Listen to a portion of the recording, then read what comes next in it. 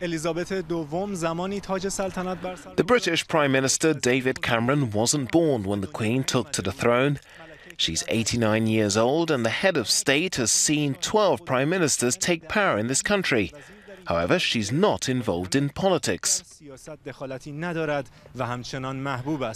According to a recent YouGov opinion poll, Queen Elizabeth II is the UK's most popular monarch. 27% of respondents put her at the top. However, it seems feelings on the streets of Britain are mixed. I love the Queen because she's good.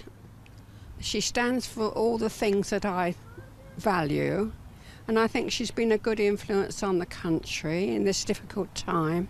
Particularly under age of 40, and really a lot of people, you don't know a whole lot about the Queen. And I expect, you ask, what do you think about the Queen? And some people say they hate her and they might not know why. I don't really like her because it's just a waste of money, I feel. I